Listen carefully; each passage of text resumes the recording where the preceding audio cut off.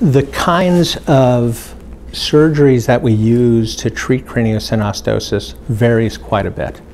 And as you'd imagine, the kinds of craniosynostosis that affect a single suture, and here I have a model of a baby's skull made of plastic, although it's actually made from a real baby's CAT scan, so it's accurate.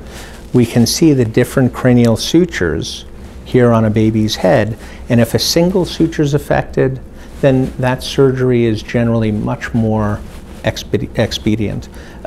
Where we have more complex cases, the syndromic craniosynostosis, where two or more of these sutures can be involved, those operations can typically be longer. But in either case, this is an operation that's done in either a morning or an afternoon. As a matter of fact, here we frequently do 2 of these kinds of operations in a day. Some of these operations will involve very small incisions and the use of telescopes or endoscopes to be able to operate underneath the skin. These are instruments that the pediatric neurosurgeons and the craniofacial surgeons have a lot of experience with. And by making smaller incisions, there are certainly some advantages to what we can do.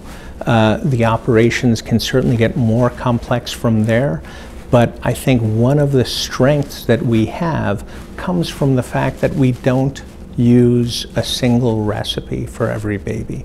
Every baby that comes in, although there are predictable kinds of craniosynostosis, the degrees with which the baby is affected and the age at which the baby comes to us can be variable. And those things can very easily affect what kind of outcome we might expect from each technique. So,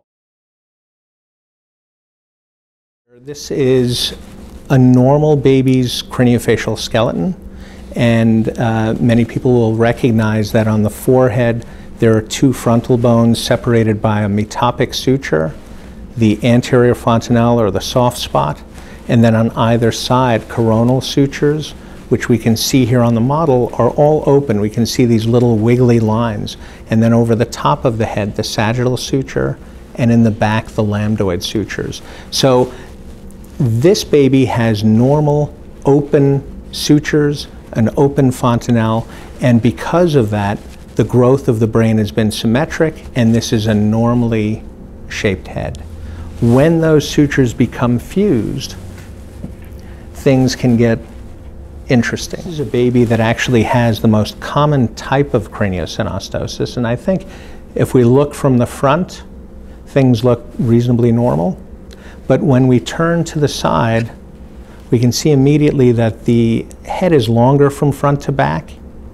And if we look from the top, we can see that in addition to it being longer here, it's narrower from side to side. I think you'd also notice that although the coronal sutures appear normal and the fontanelle appears normal, there's a ridge right up the middle of the skull here, which is where we previously saw a normal sagittal suture. This ridge is actually that sagittal suture after it's fused. Because this is fused, these 2 parietal bones are being held firmly together, and the brain simply cannot grow left to right. But because the bones are thin and because the brain is growing rapidly, the brain is compensating by growing much further towards the back, and even if it's severe enough, we'll see a forehead that develops what we call bossing, or a prominence here. So we have the primary problem, which is the narrowing and lengthening, and the compensational forces that occur. So without surgery, this would certainly become more noticeable with time, and in addition to the problems that we spoke about earlier, this can certainly become a psychosocial problem in school. Another kind of common, again, non-syndromic craniosynostosis is called coronal synostosis, and I think if we just look at the craniofacial skeleton from the front, we start to see that there's some asymmetry. The first asymmetry that people notice is that the eye sockets are asymmetric. The eye socket on this right side is distorted and actually sort of elongated in a vertical direction.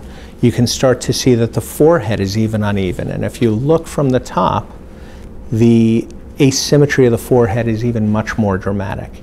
Now, if we look at the sutures again, we can see the metopic suture is normal, the left coronal suture is normal, the sagittal suture is normal, but again, we see a ridge here along the right coronal suture.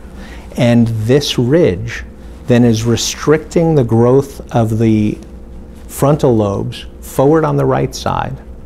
But again, because the bones are thin, the brain is able to compensate. It'll push harder on the left side, and it'll push harder towards the back left, and we'll start to get this really asymmetric trapezoidal shape. Now, this is a more complex form because instead of simply occurring on the top of the skull, this now involves the orbits or the eye sockets. So the reconstruction here is obviously more complex, and you can see why the neurosurgeons would need to work with craniofacial surgeons. And it's that team, the fact that we always work together, that really improves not only the safety, but improves our outcomes. Another kind of craniosynostosis that's not syndromic, but very interesting to me, is Metopic Synostosis. And if we look at this baby, again from the front, looks more symmetric, but I think you can appreciate that the orbits or the eye sockets are a bit closer together. And if we start to look from the top of the head, we can see that this sort of assumes a triangular shape. And this triangular shape is called Trigonocephaly. And it results from this metopic suture down the middle of the forehead closing too soon. So we can see this ridge that forms, but even more important than the ridge is the fact that the two frontal lobes in the front are not being allowed to push out to the right and left. So it restricts the growth of the upper part of the orbital rim, and it forms this triangular shape. Again, the brain will do whatever it can, when it can, to get room, and it'll frequently push out to the back left and the back right.